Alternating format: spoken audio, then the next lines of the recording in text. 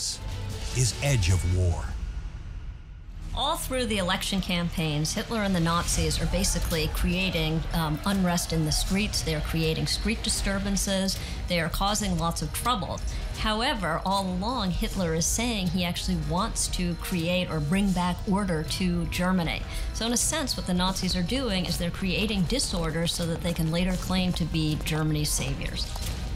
Dieser Tag, das Land volle Feiertag der Wiederauferstehung des deutschen Volkes aus ewiger Zerrissenheit, Zersplitterung und gegenseitigem Kampf.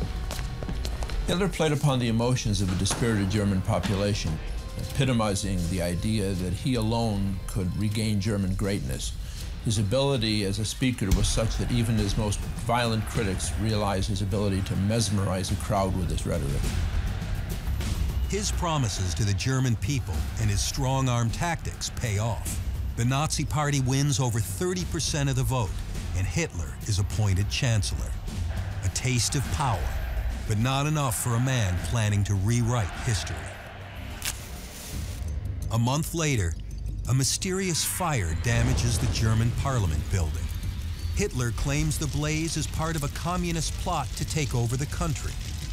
He turns the crisis to his political advantage, suspending civil liberties and throwing his enemies behind bars. Many believe Hitler and the Nazis are behind the fire.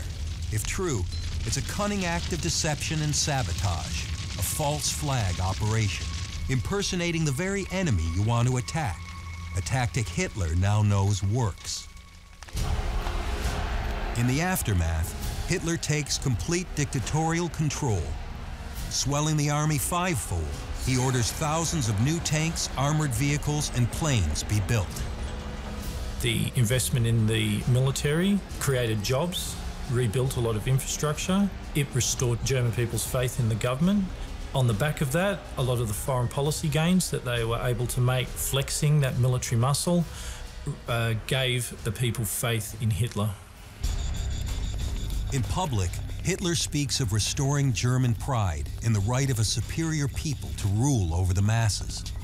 Hitler also speaks of Lebensraum, or living space for Germany to grow. Behind closed doors, his military commanders learn the true danger and vicious intent of these words.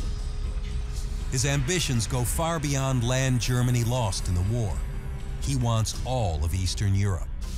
And he is impatient to the point of risking the start of another world war.